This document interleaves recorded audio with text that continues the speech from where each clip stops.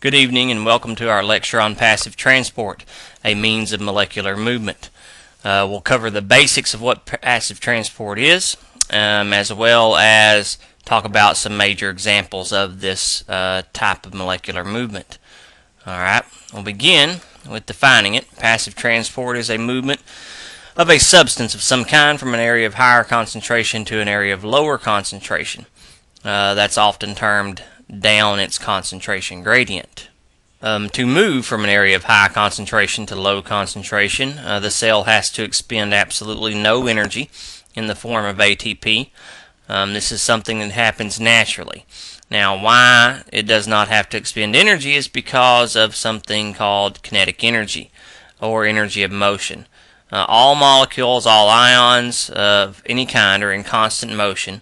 And because they're in constant motion, they're going to run around and basically bump into each other all the time and knock each other around until they spread out equally or reach a state of equilibrium.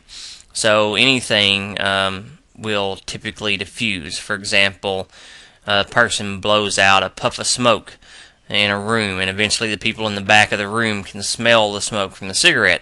That's because the molecules were initially dispersed right in front of the person's face in a nice little tight ball of smoke, and as the molecules of air zipped around and slammed into the smoke molecules, knocking them all around, they diffused or spread out in the room until everyone in the room could smell the cigarette smoke.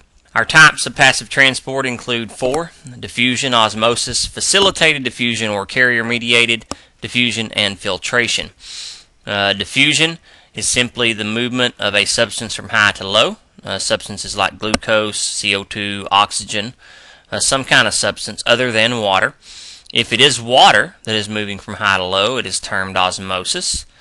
Now, if these molecules, such as, let's say, a hydrogen ion, is diffusing from high to low, it has to go through a carrier protein in the cell membrane. It has to go through a doorway. Molecules that are polar or water-loving and molecules that have charges often have to move through carrier proteins, and this is termed facilitated diffusion because you facilitate their entry. It is still a movement from high to low, but you're using a doorway, some assistance there. Filtration is based off hydrostatic pressure, and hydrostatic pressure is simply pressure like in a water hose. The water is flowing through the hose and you poke a hole in it and the water comes squirting out of the hole. That's because there's more pressure in the water hose than there is in the atmosphere, so the substances inside the hose move from high pressure to low pressure. In your capillaries this occurs. Famously, filtration is happening inside your kidneys right now as we speak. I'll give you an example of that later, but basically filtration is the movement of both water and solutes through pores from areas of high to low pressure based off hydrostatic pressure. Quick example here of diffusion. You can see our molecules of dye on one side of our membrane, nice and collected over here in high concentration. Now as the water moves around and slams these things around, they're going to knock the dye molecules around and eventually spread out to equal concentration, and you could picture yourself dropping some colored dye into water, letting it set for a while, coming back, and the water would be the color of the dye as it spreads all the way around. A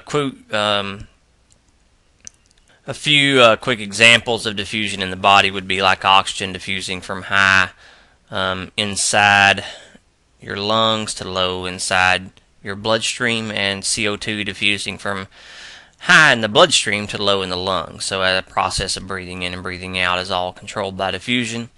A lot of diffusion occurs in your digestive system when substances you've eaten move from high to low out of your digestive system and into your blood.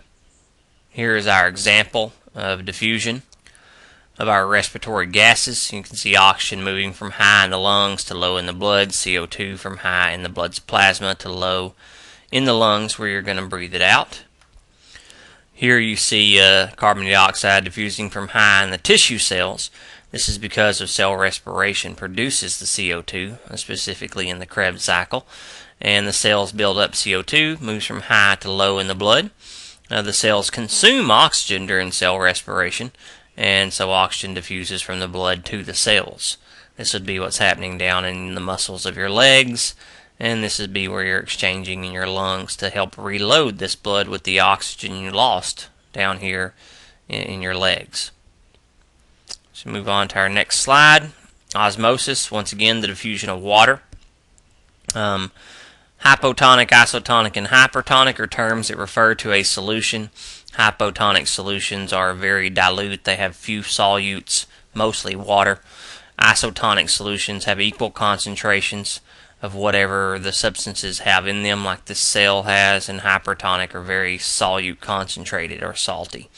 So, for example, if this cell was 80% water, a hypotonic solution would be, say, 100% water, pure water. So the high water concentration is outside the cell, the low is inside the cell, so water flows in and the cell swells up and bursts. If you're a plant cell, you have a cell wall, as you can see there, and these do not swell up and burst because of the cell wall. Isotonic solutions are equal, so if the cell is 80%, the solution is 80%, so there's no net movement. If molecules move in, then molecules move out.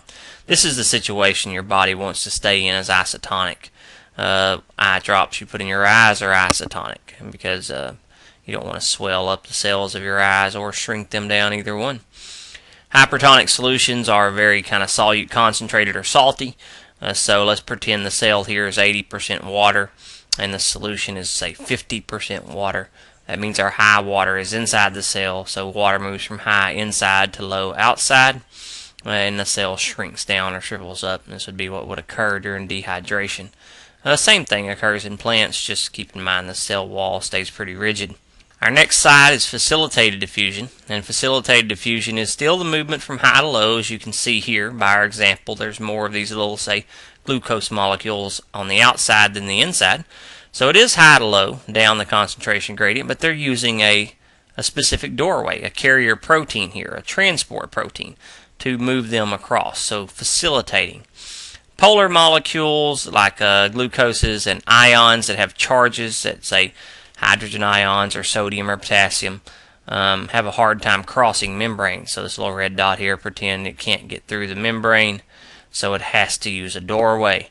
Whereas a nonpolar substance like a lipid-soluble substance that's nonpolar like CO2 could just diffuse right through, no problem.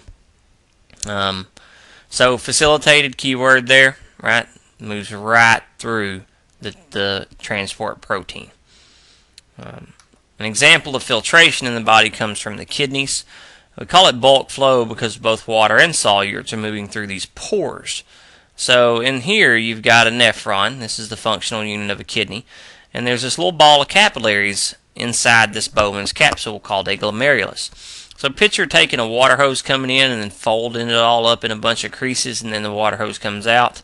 You create high pressure in these areas that are folded, and so small solutes, things that can leak through the pores of the capillaries, just leak out into this proximal tubule here.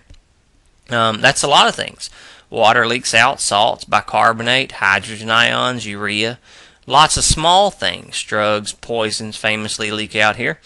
Larger things like the red blood cells, the white blood cells, albumin, common plasma protein, they're too large to go through the pore, so they stay inside the blood. So this is like filtering, say your water, using your pure water filter. It goes through a series of filters and breaks it down that way. So this would be pressure in a water hose leaking out, say, into this proximal tubule. And you can look at this chart the rest of the way, and learn about, here's some passive transport here. Active transport we talked about on a different set of slides. So those are all the reviews of passive transport. High to low, no energy required due to kinetic energy, diffusion, osmosis, facilitated diffusion, and filtration. All examples.